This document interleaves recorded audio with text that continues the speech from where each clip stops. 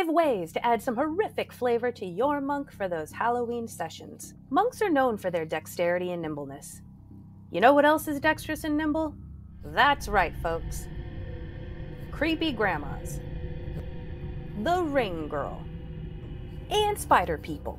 Flavor all that extra movement with some creepy crawly flair. Monks spend many years training in their martial arts, but what if your training was conducted in an eerie monastery built atop an ancient burial ground? Or better yet, you were trained by the supernatural entities themselves. Ki is described as the element flowing through all living things, and monks have the special ability to harness such an energy to utilize special techniques. What if the energy you control doesn't come from the living? It comes from the deceased. Replenish Ki by reciting your mantra during short or long rests, petitioning the spirits for more. Some martial arts utilize hand wraps to promote safety, support, and stability, but a monk's hands aren't their only weapons.